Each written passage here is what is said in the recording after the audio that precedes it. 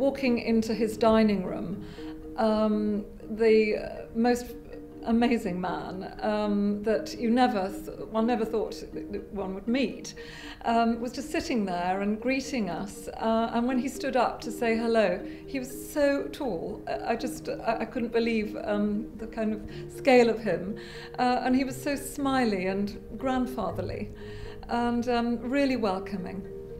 He was humble and down to earth, he was chatty and friendly, and he sat there calmly signing his works, each one with a big signature, and he chatted to us about many world figures. You had to pinch yourself that you were really there and sitting with Nelson Mandela at his dining table, but it felt very natural and very much like he was a kind of normal grandfather figure.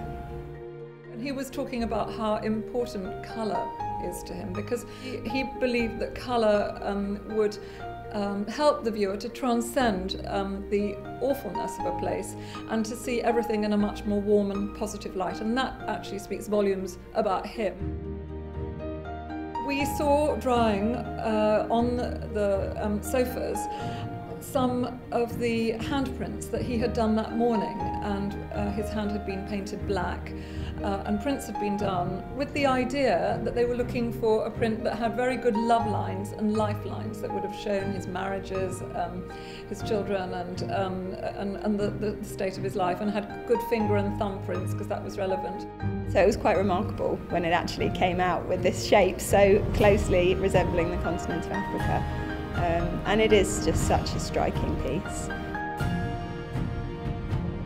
So we've had a range of people with very deeply felt experiences, and especially when they read the texts that Mr. Mandela wrote that go with each image. I think that in some ways those are more poignant and extremely moving. People really want to share in the history of them, I think, and are just inspired by this great man who has done these pieces that tell the story of his life, really.